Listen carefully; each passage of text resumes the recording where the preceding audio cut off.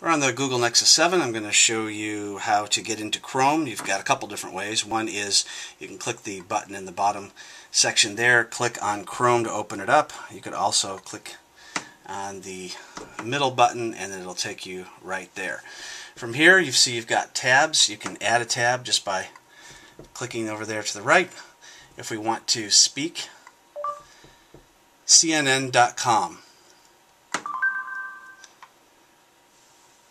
And CNN pops right up.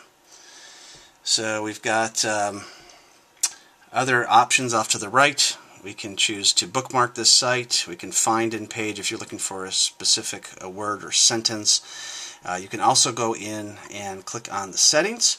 You can change your search engine here if you want to from Google to Yahoo or Bing.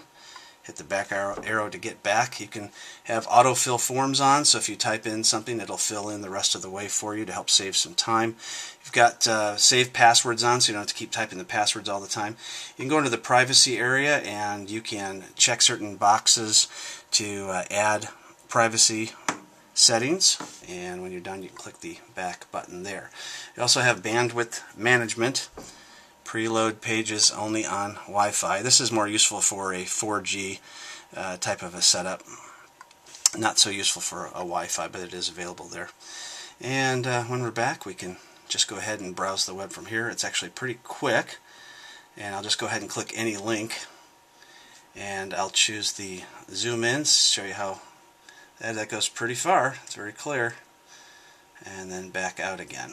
If I want to close a tab, just go ahead and close those. And then click the home button when we're done.